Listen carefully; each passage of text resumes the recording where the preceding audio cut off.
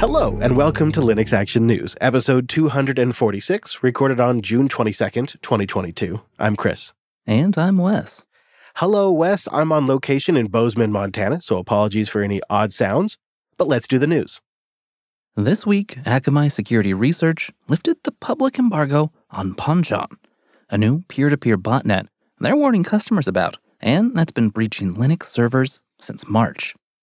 Written in Go and fully taking advantage of Golang's excellent concurrency to maximize its effectiveness at spreading and executing malware, Panchon relies on memory-mapped files to avoid detection via its on-disk presence, while also reportedly stopping any of its crypto mining processes when it detects someone looking for it. Sneaky. While the botnet performs crypto mining, there is also this God mode built in. It's a control panel of sorts that lets you make it do all kinds of things. It's built right into the binary, but you can't just access it. You have to have a private key. And only after the malware requests that private key and you provide it, then the validation occurs and you get access to its quote-unquote God mode. You know, this is a little bit amusing. You hear a lot of folks raving about Golang because it's easy to distribute as a small binary. It has excellent concurrency. It's got a great web server built right into the standard library. Turns out that also makes great malware.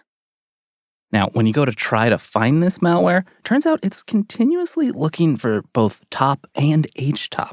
So, pro tip, use one of the more obscure picks for top programs we've had on Linux Unplugged, and maybe you won't get caught. Anyway, if it does find you snooping, the malware terminates the mining processes so that you just don't see anything wrong on your system. It goes a little bit further, though. It does need to remain persistent, so Panchon copies itself into a file named /bin/systemd-worker and even goes so far as to create a systemd service to try to appear as a legitimate part of systemd. So, looking for a systemd-worker process is one of the few ways you might actually be able to detect this thing. I think that's essentially like the authors of this malware figured, hey, systemd's complicated. If people see a systemd worker process, they'll think it's legit. Put it over there. I guess so. According to the researchers, the malware actually also performs SSH dictionary attacks as well. So when it gets onto a Linux box, instead of just trying to brute force onto other systems on the LAN, like most botnets do, this malware reads the IDRSA file and your known host files to harvest existing credentials and existing known good hosts, and then move laterally across the network onto those boxes. But if that doesn't work, well, this thing can also do good old-fashioned password brute forcing. The malware can also randomize IP addresses and attempt a dictionary attack using a predetermined user and password list. Now, we definitely don't cover most of these, and there are many, but when we do see one with some legs, we want to bring it to your attention. Right now, most of the victims are located in Asia, followed by a good set in Europe, with particular exploitation of university and educational networks. However, concerning for some of us out there, most notably myself, Akamai has noted that VPSs tend to be a target as well. As we mentioned before, a quick way to check is to look out for that systemd worker process, but you can also look out for processes listening on TCP port 1919, or sending outgoing traffic on 3380 or 3387. Firefox's slow startup times on the latest Ubuntu release continue to be a source of frustration for users weeks after the latest release. In fact, OMG Ubuntu recently tweeted that it takes 19 seconds on their system for Firefox to start. And it seems the root of the issue is Ubuntu now ships Firefox as a snap package, which as of now introduces quite a bit of launch overhead. Well, this week we did get an update from Canonical's Oliver Smith about their latest efforts to improve Firefox Snap performance and some other outstanding issues with the sandboxed version of one of our favorite web browsers.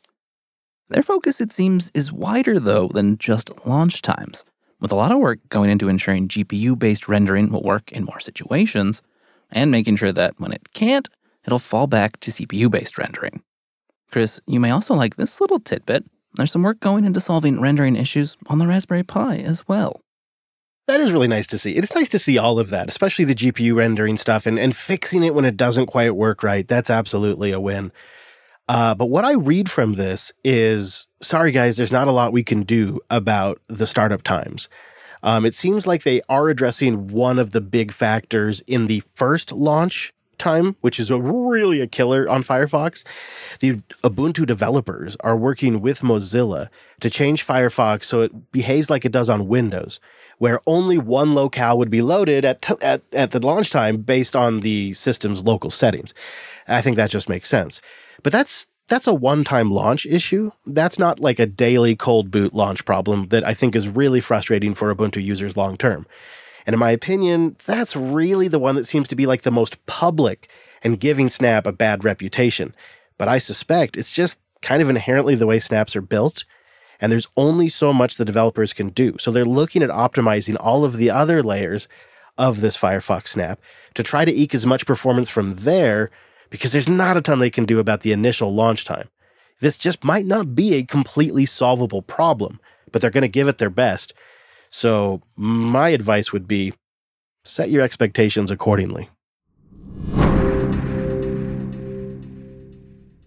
Last month, in a surprise announcement, we learned that longtime Qt developer Lars Knoll would be leaving the Qt company. But not only is he leaving the CTO position, he's also leaving the post of longtime Qt chief maintainer for the open source project. Long time is right. Lars has been heavily involved with the Qt toolkit for 25 years. He started with KDE and Qt in the late 90s and then became a prominent Trolltech employee in 2000. After a round of voting by the Qt developers, Volker Hilsmeyer has been selected as the new Qt chief maintainer. In fact, Lars himself announced the new maintainer just a few days ago, writing, quote, "Volker, I would like to wish you good luck with leading the project. I know that the Qt project is going to be in very good hands with you." Volker serves as the director of R&D for graphics and UI at the Qt company, and has been with the Qt company for the past 3.5 years. Well, back from 2000 to 2011, he worked for Trolltech and Nokia in various roles working on the Qt toolkit. This week marked 38 years since the inaugural release of the X Window system at MIT.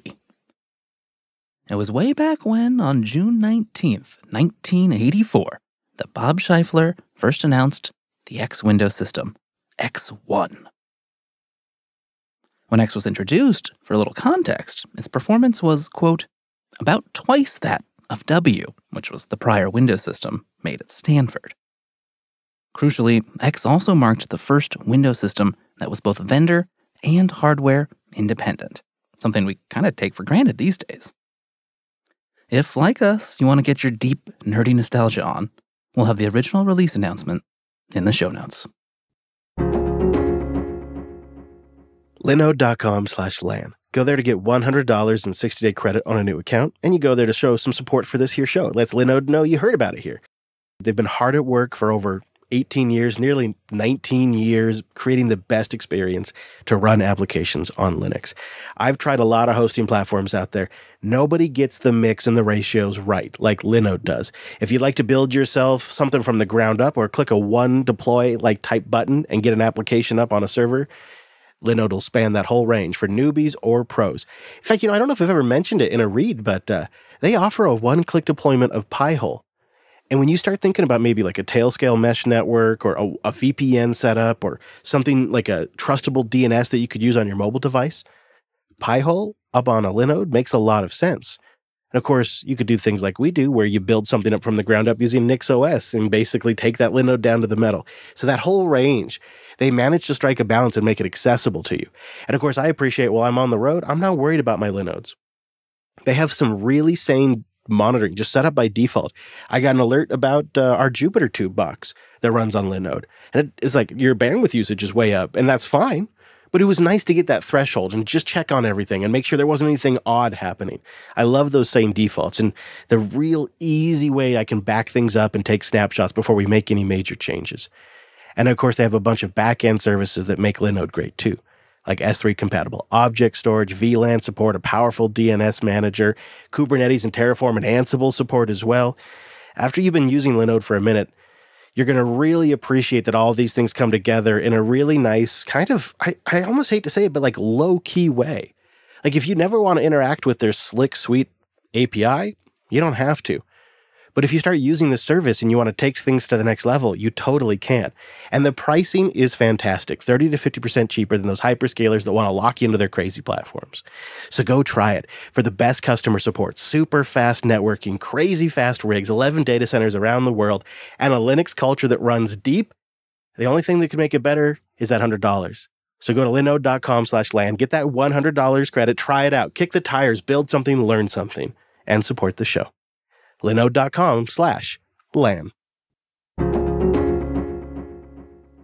At the Open Source Summit North America event this week, Linus Torvalds sat down with Dirk Hohndel for one of their famous fireside chats. So my name is Dirk Hohndel. I'm the Chief Open Source Officer for the Cardano Foundation, which I joined a couple of months ago. I'm focused on building stronger open source communities and ecosystems around our blockchain technologies. This guy does... Yeah, I'm Linus, and the reason we do these fireside chats is I do software. I don't do public talking, and this makes it much easier for me. This conversation ranges from a few new topics to some classics, but maybe Linus's best take on those classics yet. One of those is a refresh on his never break user space stance. So I don't like the notion that people talk about APIs, because let's face it, some people then look at documentation, right? And say, this is the API, this is what we documented. If you don't do what we documented, it's on you, right? And I feel that's a complete cop-out, and it's just bad policy. Documentation is worthless compared to reality. And I say that as a software engineer who never writes documentation. So part of this is my own personal biases, obviously. But my rule has always been, it's not that we can't break the API. I tell my sub-maintainers and developers all the time that you can change anything, but you can't break people's loads. You can't break what people do. And if they take advantage of a bug in the kernel, that bug is not a bug, it's a feature. And we will maintain that feature forever unless there are like really pressing concerns, and usually the only really pressing concern is security, where we will go to insane lengths to actually keep bug-for-bug compatibility, because as a user, which I also am, the most annoying thing I can imagine is doing a software upgrade and things stop working, right?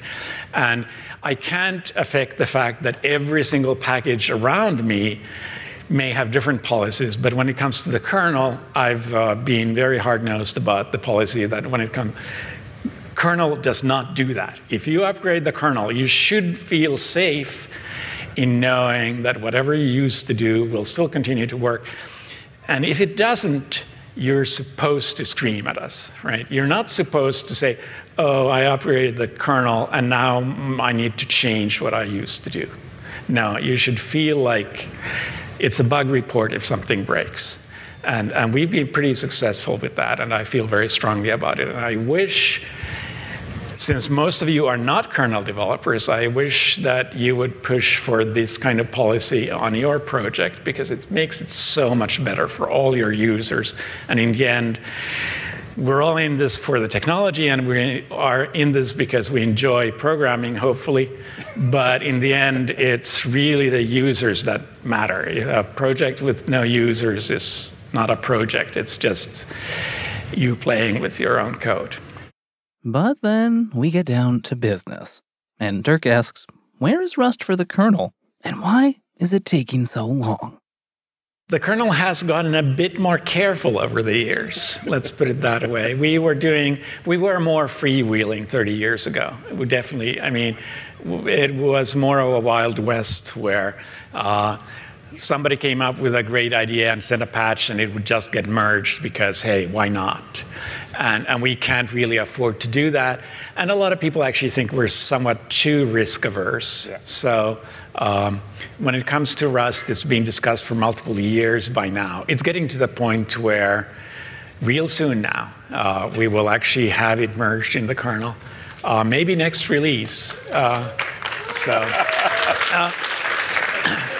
Before the Rust people get all excited, right? You know who you are.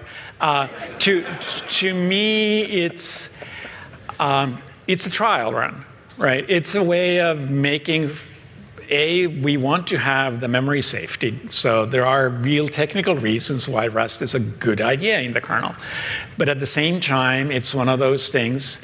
We tried C++ 25 plus years ago, and we tried it for 2 weeks, and then we stopped trying it. And it seems a fear that's been building in the community gets some voice on stage. Sure, Rust is neat and all, but is it really that great of an idea to introduce a language into the kernel that most developers don't understand? I think that introducing Rust, I have seen the worries about it meaning that people don't understand Rust, and that's okay. People don't understand the VM subsystem even when it's written in C. So the language is usually not the biggest hindrance to understanding. We will have maintainers for the Rust parts exactly the same way we have maintainers for the VM parts. And that's not really, it's a small technical change, not a fundamental one. Security and trust were also clearly on Dirk's mind during the chat, and he asked Linus how the kernel team can reasonably keep the entire stack secure. The only way to make security work, because bugs will happen. If they don't happen in hardware, they will happen in software. And if they don't happen in your software, they will happen in somebody else's software. Yes. So just accept bugs, including the security ones. And the only way to try to do security right is by having layers of security. I like Linus's point there that you kind of have to plan on bugs, either in your software or someone else's code. But he also does a little bit of a reality check and admits we're probably never going to be 100% secure. You'll never get there. Anybody who thinks you can get 100% secure is living in some dream world that is just not this reality. Serious security talk aside, one of our favorite moments was Linus just having a bit of a laugh for being better known as the creator of Git, at least in some circles. Linux is kind of my baby, and I've been doing it for 30 years plus, and it's what I do. My oldest daughter, when she went off to college and did computer science, I didn't push her. She emailed me back like a few weeks later, and was laughing at the fact that I was known for Git at the computer science department, even though I only did Git for 6 months. I mean, I'll take credit for it, but Git, it's not my baby. It was a side project that I just had to start to actually do Linux development. Linux will always be all of our babies. But it is true. I have heard him introduced as the creator of Git before I've heard him introduced as the creator of Linux before.